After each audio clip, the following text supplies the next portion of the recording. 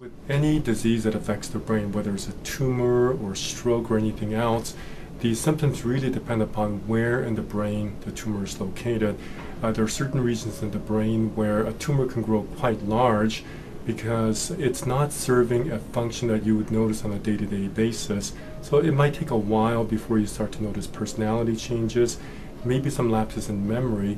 In contrast, if you have a tumor that's affecting an area of the brain that controls strength or coordination, then you would notice that immediately, of course. So how a patient comes to medical attention largely depends upon, one, where is the tumor, but also two, how large is that tumor, and last but not least, how fast or slowly did it grow to be that size.